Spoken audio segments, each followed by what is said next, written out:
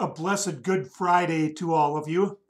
I'd like to share with you our Good Friday sermon for tonight. Um, we are continuing our Lenten review of the Catechism, and on Good Friday, it's fitting for us to review as we continue our study of the Lord's Prayer. This, the sixth petition, lead us not into temptation. It's found in Matthew chapter 6, verse 13. Luther reminds us in the Catechism, what does this mean?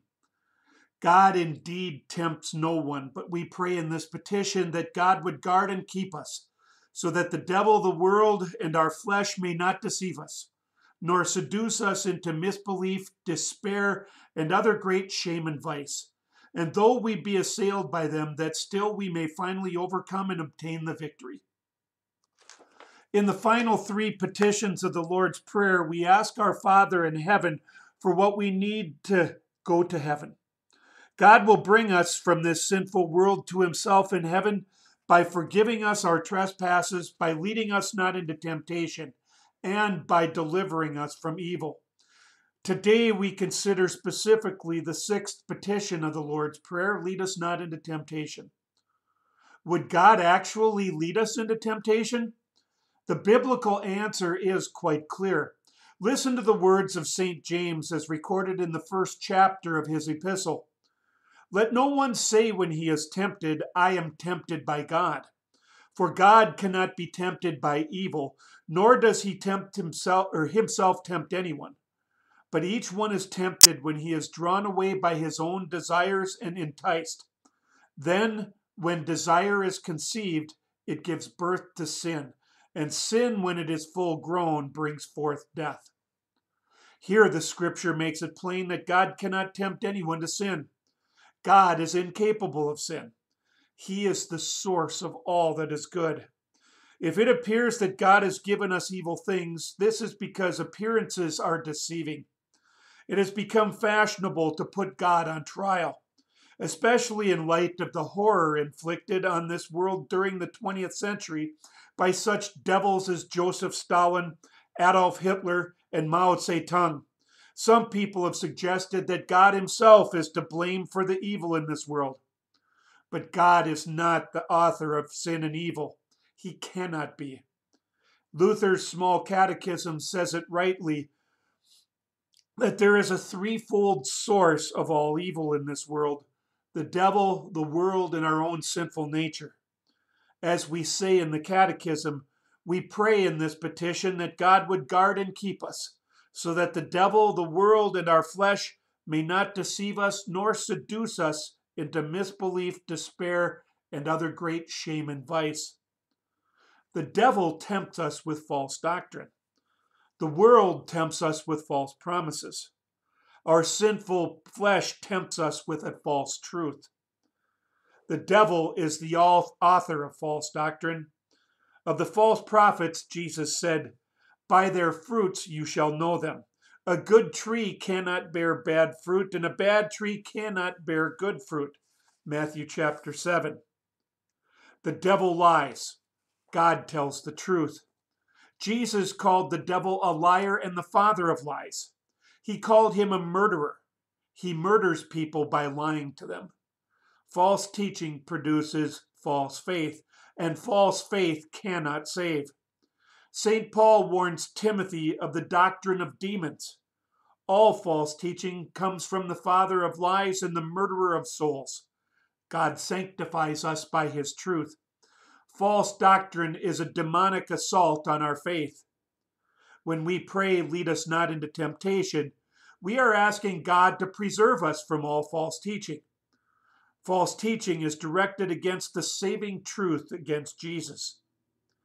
Not all false teaching is directly focused on Jesus. The devil's quite clever. Sometimes the indirect attack is as potent as the direct attack. The devil attacks Jesus by attacking something else that is closely tied to Jesus. Specifically, he attacks the Bible and the sacraments.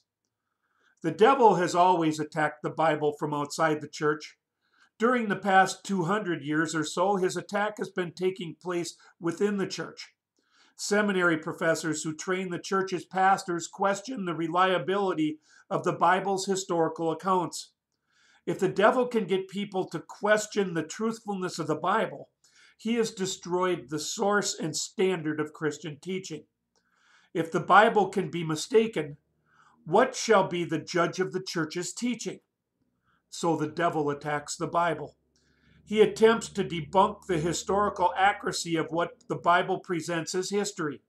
For example, he teaches that the biblical accounts of creation, Adam and Eve, the flood, the miraculous crossing of the Red Sea, and many other historical events are not history but myth. He employs prestigious and respected theologians to cast doubt on the reliability of the Holy Bible. The attack on the historical reliability of the Bible is an assault on various biblical teachings. In Genesis, we learn about marriage between one man and one woman. But if this account isn't literally true, perhaps the church could accommodate a teaching about men marrying men or women marrying women. In Genesis, we learn of the historic fall into sin. If that never really happened, the doctrine of original sin is also lost. The attack on the Bible is an attack on Christ. When Christians lose confidence in the Bible as the inerrant written word of God, it is only a matter of time before they lose the Christ of the Bible as the sinless incarnate word who came to be our Savior. The attack on the Bible is the devil's attack on Jesus. The devil also directs his attack on the sacraments. The Bible teaches us that holy baptism is how God washes away our sins. It is a great washing of rebirth and renewal of the Holy Spirit. It is God's doing, not ours. The minister is nothing but God's instrument.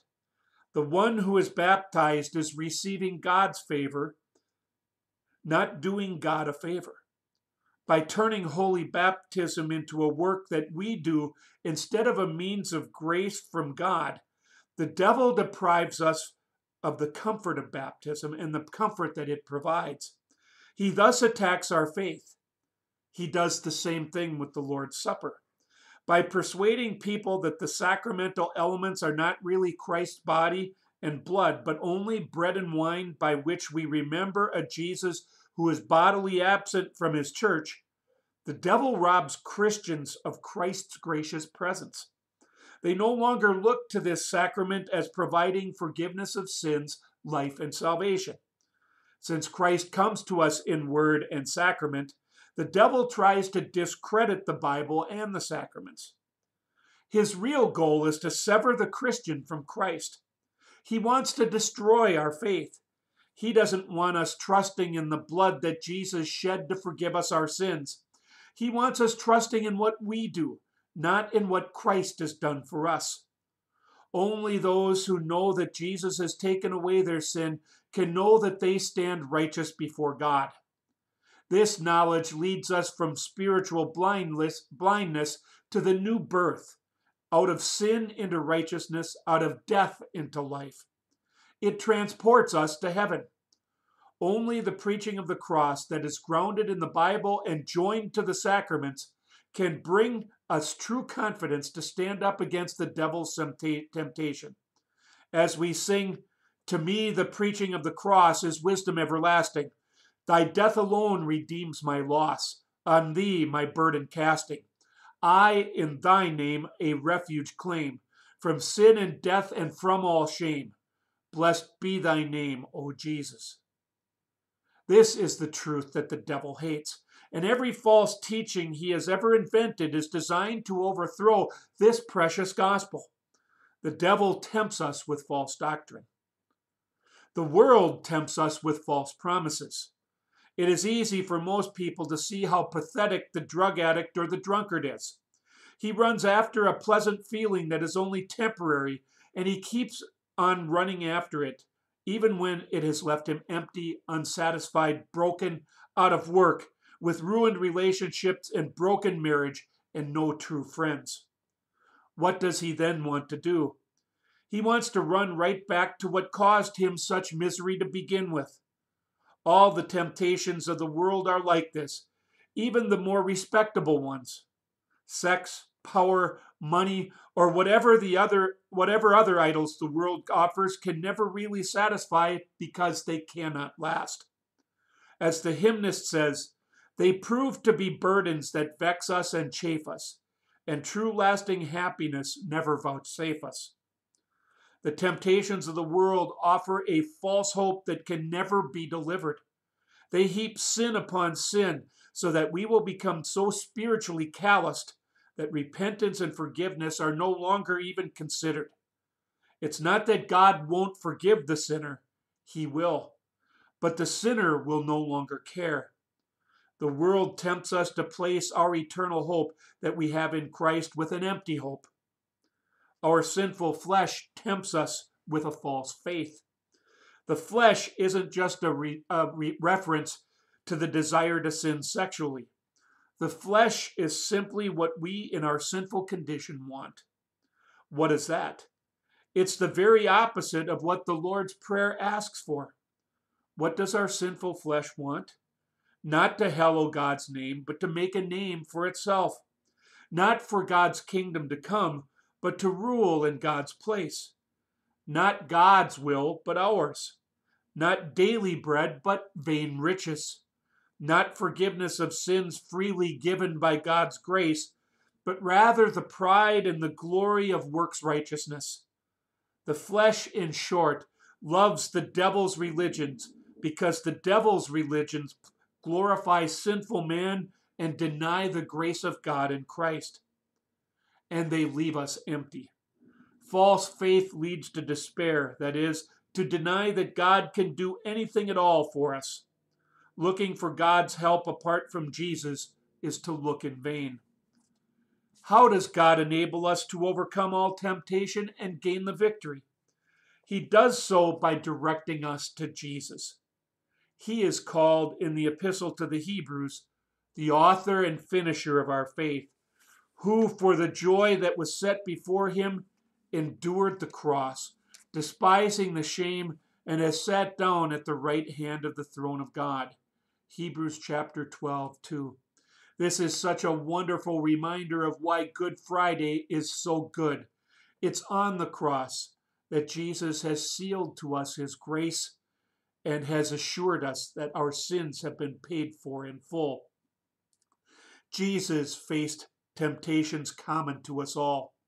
He faced them as our champion, and he overcame. This means that in Christ, temptation cannot destroy us. Even when we sin, he remains our mediator. He remains our champion. He intercedes.